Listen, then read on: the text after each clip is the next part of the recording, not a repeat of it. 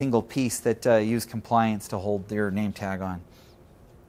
Okay, so but there are some limitations to compliant mechanisms, meaning disadvantages, but I hesitate to call them disadvantages because they're very overcomable. So I prefer calling them limitations or challenges. Okay, so the first challenge is they're more difficult to design and analyze. That's what I told you about before with axiomatic design and the principle of keep it simple, stupid, and you know, things that are coupled versus independent, and just nonlinearities, and it's just it's a nightmare designing and analyzing compliance systems, or at least it traditionally was, which is why humans hadn't done it for a very long time. Well, this is overcomable. Thank heavens that's why there's professors like me that create design analysis approaches to make this much more approachable. Okay, so it's overcomable, and my job proves it, right? That's why I'm doing what I'm doing.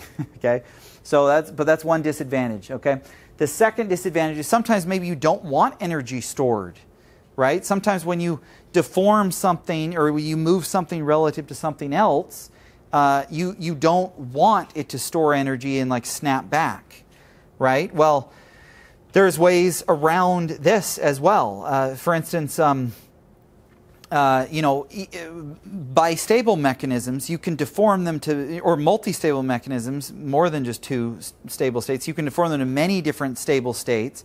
And even though they technically store strain energy, you don't know it because it remains deformed in place.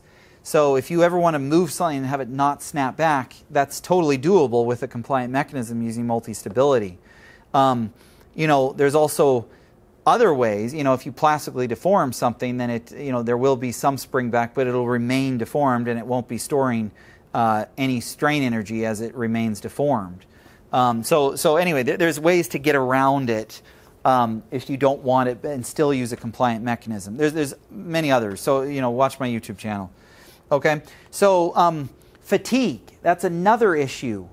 You know, you might say like, okay, well, you know, this guy can rotate back and forth, but how many cycles before it breaks? Because, you know, does this ever fatigue and break? That's something that rigid mechanisms don't have to deal with. Well, this is not a problem for compliance. I mean, it's definitely something you need to consider, and it's a limitation because fatigue is real. But if you select your material and you wisely so that it has an infinite fatigue life capability, and you design it right so that for the deformation you want to achieve in any given cycle, it never surpasses its fatigue limit, the fatigue limit of the material, the stress in it never surpasses the fatigue limit of the material, then you can design it so that it's not a problem. It won't ever break. Well, and you know, saying it won't ever break or infinite fatigue life, those are all very suspect words in engineering. It's never true, but you know, way longer than any human life, right? In theory, if you never surpass a material's, you know, certain stress limit, there are some materials that can last forever. Now, there are some materials that don't have a limit, no matter how much stress they experience. If they experience it enough times, even if it's just a tiny little bit, it will eventually break. You want to, if you care about it, you want to stay away from those materials unless you do the calculation and there's so many cycles for the low stress you're using that you know, it's going to last like 3 lifetimes or something, right? Like, you know, so, but you know, it's something you need to take into consideration. You need to understand fatigue theory. It's not something I'm going to cover too much in this class, and I will talk about it in my YouTube channel, but it's very overcomable. You can make fatigue not an issue for any mechanism you want to make that's compliant. Okay, the other limitation is it has limited range. You know, most other bearings, slider, roller bearings, they can just, you know, like a train is basically a slider bearing. That train can just go forever. It can drive all the way from New York to Los Angeles, you know, and it just keeps going. Or a roller bearing, they can just continuously 360 degrees of rotation. Whereas compliant mechanisms like this one, you can't just keep rotating this. There's a certain point where it will yield and break. And that point, by the way, as a rule of thumb, ends up being around 10% of the size of the flexures. So, you know, you can deform this about 10% of the size of these flexures But you wouldn't, and that's just a very rough rule of thumb. You want to consider the design and the material and make sure you stay away from whatever the range that will cause it to yield. But yeah, Larry Howell, when he reported this as one of the downsides, and he said, there's no getting over this. Compliant mechanisms, their biggest disadvantage is they're limited in range. Okay, but then someone showed him, actually, no, there is a way to overcome this. First of all, there are many ways to improve the range. You can stack things in series and nest them inside of each other, so it takes up the same size, but it gets double the range. So there's all sorts of things you can do to increase range. Like you could, make things much more compliant. You make those blades much thinner, so for the same force you can deform it much further without it yielding. There's all kinds of things you can do to improve the range. But what Larry said was, well, but there's no way to get infinite range. And then someone kind of proved him wrong. But kind of. Okay, so here's how. This is actually a compliant mechanism. It's an origami piece that is essentially, it's called a hexaflexagon. And it's made of these different tetrahedron kind of shapes. Here, I'll play it again. And they essentially deform at these creases. And they deform back and forth over a large range. Again, it's not infinite range at each local crease. It still deforms back and forth over a finite range. But the entire mechanism can just keep rotating through itself forever.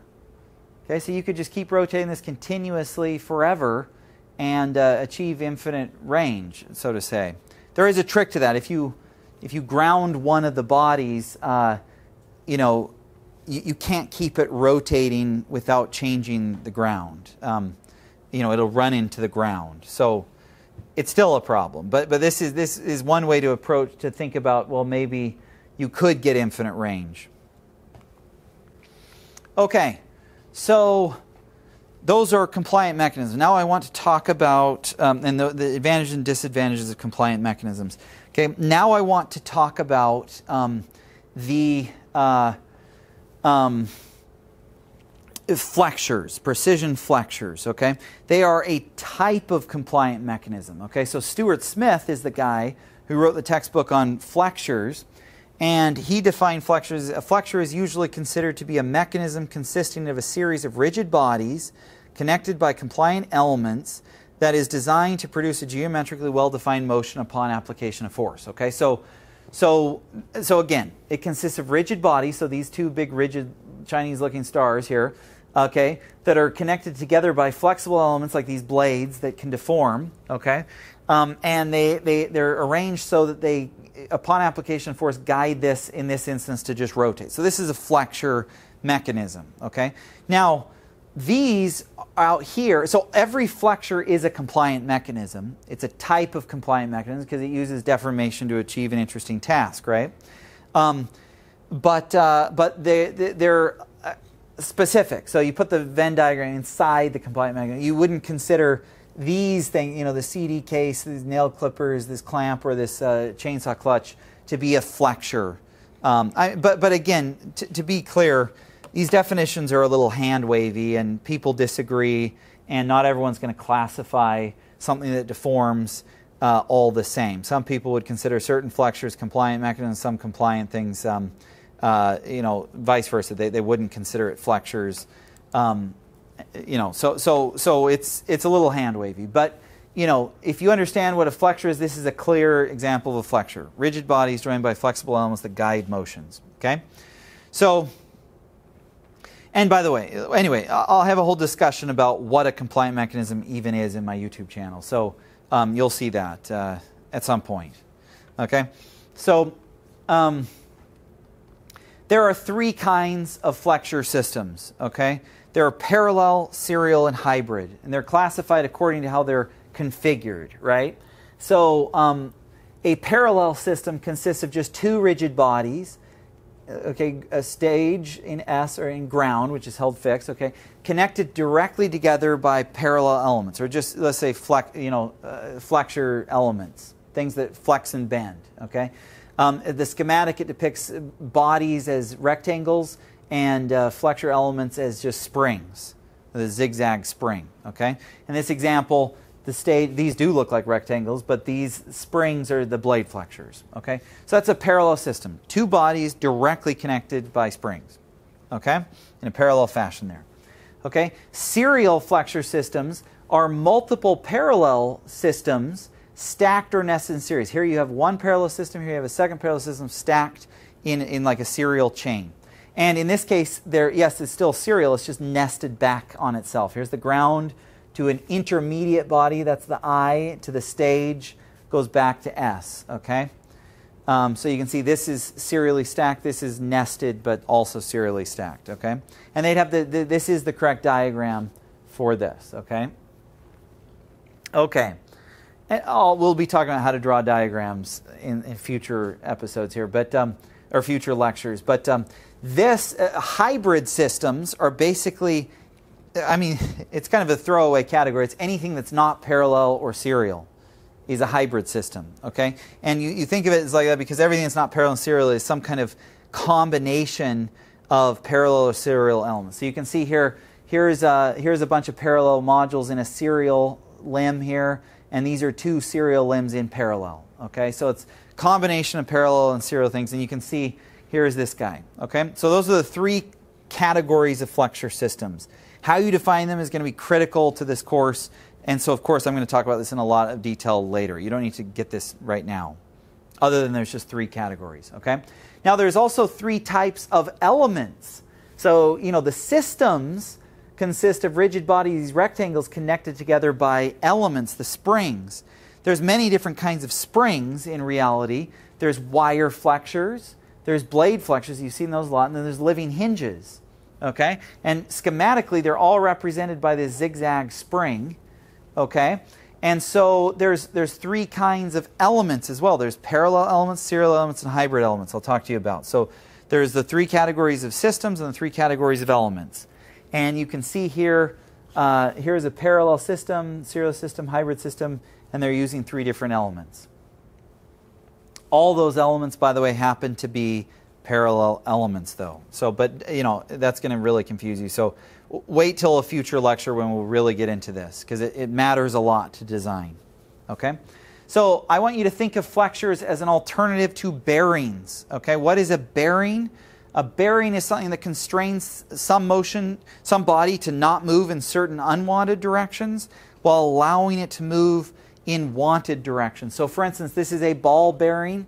Okay, this shaft is intended only to rotate, and indeed it can rotate freely with almost no resistance, right? And it's much orders of magnitude way stiffer in all other directions. It constrains it. Okay, this is a slider and rotating bearing here. This is stiff in all directions, but it can freely translate and rotate. Okay, they can both translate and rotate. But together, if you were to put a block and join these together and have these two parallel guide, then you kill the rotation. It can only translate. So it locks it so that it's stiff in all directions, but you know, basically free to move with the translation. Okay. So in like manner, flexures are a bearing. So you can see here's the flexure example. This stage up here and this stage up here, those bodies are ground. They're held fixed. These are intermediate stages, and this is, or intermediate bodies, and this is the stage, the final thing you care about, okay? This is designed so that the flexures make it very stiff in all directions, the stage, but allow it to deform along the x direction with much higher compliance. There's still a resisting force, of course. It's just orders of magnitude less than in all the other directions, okay? So it's correctly called flexure bearing. Allows motion with high compliance in certain directions, but stiffens it or restricts it with high stiffness in other constrained directions. Okay? So there are single degree of freedom flexure bearings. These are some famous examples. This is a very famous flexure, cross pivot. Allows a rotation, huge rotation, and it remains stiff and stable over its entire range of deformation. So it's a great rotary joint. Okay, this is a parallel guide mechanism that achieves just a single translation, and these are other famous flexures that just achieve rotation. And notice they're just 1 degree of freedom. But flexures can also achieve multiple degrees of freedom. Okay, These are examples. This weird flexure achieves tip and tilt. Okay, it can 2 degrees of freedom. This flexure achieves 3 degrees of freedom. It can rotate around X, rotate around Y, and translate in Z. Okay, but then it's stiff in all the other directions. So flexure bearings are far more interesting than traditional bearings because they can achieve many more combinations of degrees of freedom that are much more interesting and versatile. And anything from 0 degrees of freedom to 6 degrees of freedom. So every combination degree of freedom you can imagine, flexures can achieve. Whereas rigid bearings are dramatically limited in the combination of motions they can achieve. Okay, and I'll show that in this class very strongly. Okay, and it makes sense. You can deform in all kinds of weird directions, right? Okay.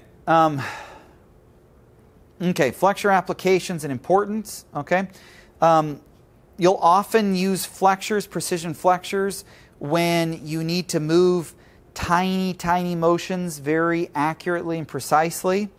Okay, and so, like for instance, microscopy stages. Anytime you're looking at tiny, like cells or smaller, or even atoms, and you need to move it under some kind of microscope objective, flexure bearings are a great option. Because they can move things tiny little amounts and be very repeatable. Okay, so these are some. There's a famous company, Physique Instrument, that sells all sorts of flexure stages, and you can see all the flexures embedded in here. Look at your copy of the slide if you can't see it on the video. Okay, and in this design, there's these 4 bent blade flexures at its corner that gets these motions. Okay. The other time you want to use flexures is if you're controlling light. So say you have optical mounts. This is actually an ancient CD player. The laser comes through to read the disc and through this lens, and this lens is guided and steered by flexure bearings. So anytime you're moving mirrors or optical lenses or anything you're dealing with light, you need generally very small but precise and accurate motions to position things. And flexure bearings are the way to go, okay? And you'll understand this in a little bit why.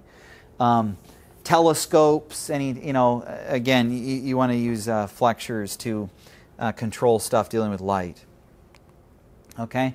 Flexure bearings are also one of the only bearing sets on a tiny scale. These are little MEMS devices, little tiny devices. This is there's a similar device to this in the projector that is making this presentation. I'm projecting my slides from my computer through a projector onto this screen, and if you look into these little DLP chips where they have just hundreds of thousands of these tiny little around 16 to 20 micron size mirrors that can tip back and forth. And do so very precisely and very rapidly because they have such little inertia. They can be accelerated back and forth very quickly. And there's a spinning color wheel that flashes the different colors of the primary colors to make any color on the screen. And through those colors, when the mirror is either tipped in a direction where it throws the light away, it's basically a pixel that's off. And when it's facing the screen, then it's a pixel that's on. And you flash these colors, very rapidly, red, green, and blue, and you can basically paint the image that's projected on the screen with these little MEMS mirrors. This technology would not be remotely possible without flexure bearings because it's very difficult to, like I said, to make things on small scales, okay, that are any other bearing option than flexures. From fabrication standpoint and assembly standpoint, it starts getting very difficult to fabricate and assemble things on tiny scales. And, of course, they have, stiction, all sorts of adhesive issues on small scales that bind things when the surface forces and intramolecular forces dominate the inertial forces. And so if you want to create relative motion on a small scale, on a micro machine or smaller, you're probably going to be best using flexures. Okay, so this is what I said. It's really the only solution for providing complex motions at submicron scales. Okay, they can perform with sub-nanometer resolution and repeatability. So what is resolution? It's like, well, think about it. What is the smallest amount you can take your finger and put it on a table? What do you think is the smallest amount you can move that repeatably? It's actually a giant amount. It's something like sub-millimeter. Flexures with the right actuator, you can move picometers even, much smaller amounts, reliably. So that's what resolution is. And then repeatably, that's precision. We're going to talk about that in a little bit, but how much can you do something over and over again, okay? As far as resolution and repeatability and precision, flexures are just king. They're amazing, okay? Some of the best precision technologies that exist, and certainly for the lowest cost. Okay, so they're like I said, the competitors for flexures is magnetic or air bearings, and the reason is you want to get rid of friction at all costs. That kills repeatability, right? Anytime you've got two bodies that are sliding past each other, generating friction. The surface, as you slide it back and forth, is going to change as it breaks itself on tiny scales. And so it generates all this heat and something called hysteresis, which we'll talk about in a little bit. But it makes it so that it's not repeatable. It doesn't do the same thing every time. So friction is very bad for repeatability. Okay, so magnetic and air bearings, they levitate two bodies and can still guide relative motions with constrain certain directions while allowing other directions with basically no resistance. And so they achieve great precision because they don't have their friction, but on the same level as flexures. But flexures achieve, like I said, the same precision, but for way less complexity. Like you can imagine all the piping, tubing, sealant, and everything with air bearings and all the coils and magnets and all the stuff for magnetic air bearings and all the control that goes into that. My professor at MIT, his student was Chris DiBiasio, helped him make what's called a hex flex, which was the holy grail of precision flexures, was to make a 6-axis position or something that can move with 3 rotations and 3 independent translations, right? And with very high precision and accuracy. And so, yeah, there's magnetic and air bearing solutions in these multi-million-dollar machines. But he said, well, hey, let's spend a couple $100 and use a wire EDM, and it could be even cheaper. This is a fairly small machine. Just cut out a planar sheet of flexures essentially. And using magnetic actuators, he attached magnets onto these tabs, and using coils below it, he could actuate this in 6 degrees of freedom. So the bearing solution was just super cheap and put all these companies out of business. It went from multi-million-dollar thing to a couple $100. It does the same thing and better. And it's easier to maintain, and there's less parts, and of course it's lighter weight, fits in the palm of your hand, as opposed to taking up a room, right? So flexures are a good way to go if you want precision and repeatability. Resolution, much cheaper. Okay? So let's in case I've talked a little bit about precision and repeatability, and I've mentioned accuracy, but let's really define what these things are, okay? Because it's very important. So imagine you have this cantilever, and it's basically a flexure, okay? A flexure blade. It's like a beam, right? And you have a force, and you're pushing on it, and you're trying to push on it in the same way every time. Well, nothing is the same every time in an imperfect world, right? So say you're going for this intended spot. Once you push on it, you want this to deform, and you want the bottom edge of this to reach this intended spot. But it actually only hits there. And in truth, every time you push on it, no matter how much you try and get the same spot over and over, the actual spot's gonna move around. Okay, and if you plot like a bar graph kind of all the spots it actually achieves, you get this kind of Gaussian distribution of spots. Okay, where the mean is essentially the average spot you're pushing it to, and the spread it can be tracked by the standard deviation. That's a measure of how tight that bell curve is or how spread out it is. Okay, So say your intended target was like here, okay? But your bell curve looked like this. So say you kept pushing this over and over again, and you kept getting all these weird actual points, and your intended was right there, and you plot all the actual points, and you take the average of them. Accuracy is the difference between the intended and the mean of the actual. That's accuracy. That's how far off that is. Precision is basically captured by the standard deviation. How is this a tight curve or is this spread out? If it's spread out, it's not precise. If it's a tight curve, then it's very repeatable. Standard deviation is small and it's high precision. Okay, so let's see here. Flexures, so by the way, you can get precision and resolution nanometers easily.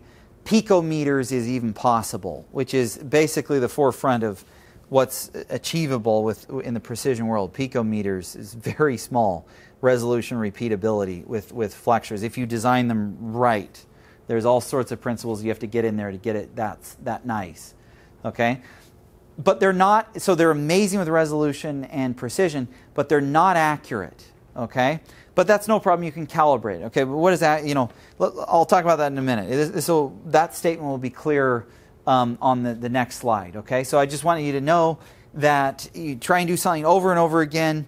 The average of the distance between that, or the mean and the intended, is the accuracy, and the standard deviation is a measure of the spread or the precision. Okay. Okay, so the easiest way to think about this is an archer trying to hit a target, okay? Okay, so say, of course this is the best. This is both accurate and precise. It's precise in that the clump of, say they shoot the arrow many, many times and all the arrow spots are right there, okay? Well, that's got a pretty small spread, so that's very precise and it's accurate, okay? That would be the dream. You'd want a machine that was good at, was that, right? Well, this is a machine that's still precise. They're all clumped together, but it's inaccurate. It's pretty far away. The mean here is very far away from the intended. Whereas here, this is imprecise. They're all spread out in a pretty bad way. The standard deviation would be pretty large, but the mean is almost dead on to the intended target. In this case, this is just hopeless. This is bad precision and bad accuracy. Okay? So if I told you, say I gave you a technology and you could either choose to be imprecise and accurate or inaccurate and precise. So if you had to be here or here, which one would you be? Well, hopefully you'd be this, okay? Because if an archer is like this, there's no way to fix this. You can't fix, just not talented, okay? You can't account for bad talent, okay? So, if a machine was just imprecise and the spread was off, you're not going to do what you want to do very often, okay? And there's not much you can do to fix that other than scrap the technology and make it more precise, right? Flexures are this one, okay? They are very repeatable, very tight spread, but it's almost impossible to get them to be right as they intend once you make it. But that's no problem. Just like the archer, you can just tell the archer, hey, start aiming, stop aiming where you think, instead of aiming here, why don't you aim down here because you're consistently moving up there and then maybe you'll actually get the target.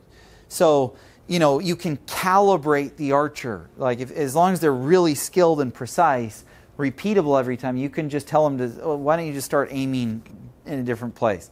Pretend the center of the target's down here and that'll work. Okay, and that's what you do with flexures, okay?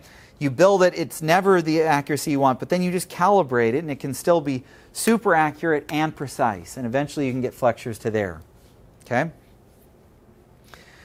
Okay, so let's understand, why are flexures precise? Okay, well, okay, it's a good question. Well, when you achieve relative motion between bodies in a compliant system or a flexure, right, the way you're achieving the relative motion is by stretching or compressing the atoms that the material makes up in the element, right? So these little gray dots signify atoms, and here we're stretching and then letting it go, and you can see the atomic bonds stretch and release. Okay, as long as you don't break any of those atomic bonds and release energy, which essentially creates internal friction, and you just stretch the atomic bonds and let them go and they spring back, they're very repeatable. They will